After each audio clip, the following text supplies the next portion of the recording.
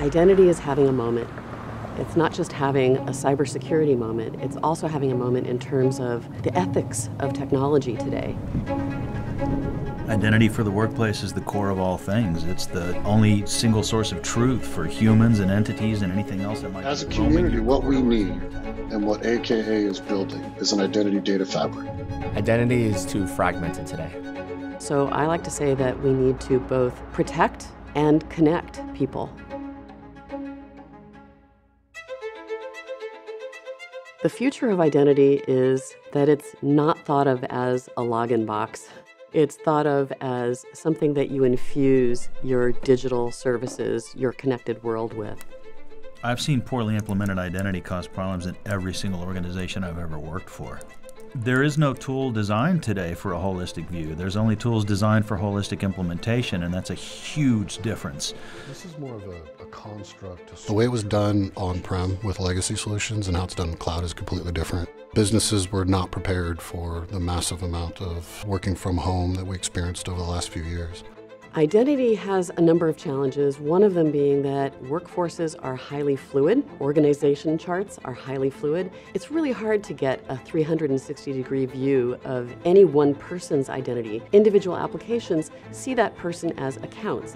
So the biggest problem in identity today is identity sprawl. Groups and individual accounts piling on top of groups and individual accounts. You know, joiners, movers, leavers, people switching departments. And in fact, I would go so far as to say that IAM equals fragmentation.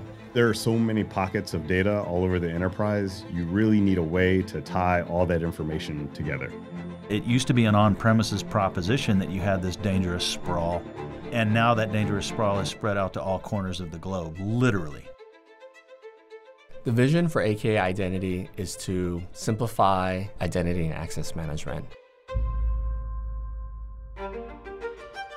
So why haven't we been able to take data to outcomes? Because of that complexity of identity, people have always taken those decisions and made them human decisions. The solution that we're building is primarily focused on the problem that's really kind of missed inside of an identity, which is the data. What we need in identity is an identity data fabric that ties together these different sources and different types of data. Once you start to do that, then you can start to bring forth insights. You can then break it down by a team. You can also break it down by... We bring data engineering and data science to identity. That is not being done in identity today. So we have this amazing opportunity now to apply algorithms to identity data, turn it into information, take that information, turn it into outcomes. And then ultimately we're able to tell a story to show a decision that should or should not be made. At AKA, we are building the intelligence layer, the missing layer in identity. There are a number of security mandates, there are a number of privacy mandates that often impact the identity implementation journey. That should not be the sole reason why any business is looking at digital identity initiatives.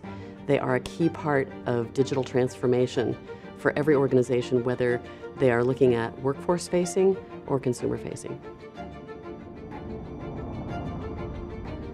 As a team, the mission is curiosity, applying technology in creative and thoughtful ways. So many people within our company come from an operator background where they have seen these problems firsthand and thought, why is it this way?